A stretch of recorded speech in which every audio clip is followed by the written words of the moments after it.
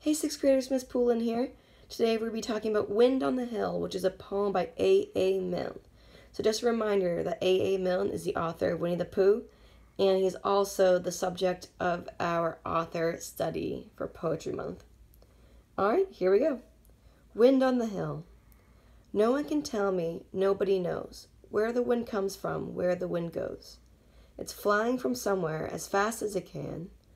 I couldn't keep up with it, not if I ran. But if I stopped holding the string of my kite, it would blow with the wind for a day and a night. And then when I found it, wherever it blew, I should know that the wind had been going there too. So then I could tell them where the wind goes, but where the wind comes from, nobody knows. Alright, so what I like about this poem is the rhyme scheme. So the rhyme scheme of this poem is every other line starting with the second. So nobody knows where the wind goes. So it's line A, line B, line C, line D. So lines B and D are the ones that are rhyming here. Alright, the other thing I want to point out on this poem is kind of like the theme of discovery, right?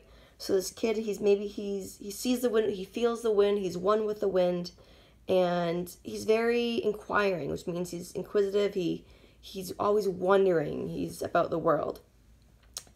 So when we think of wind, all of a sudden, we're like, oh my gosh, it's windy outside. We don't know where it comes from, and we know it's maybe going somewhere, but we can't really pinpoint exactly where it's going.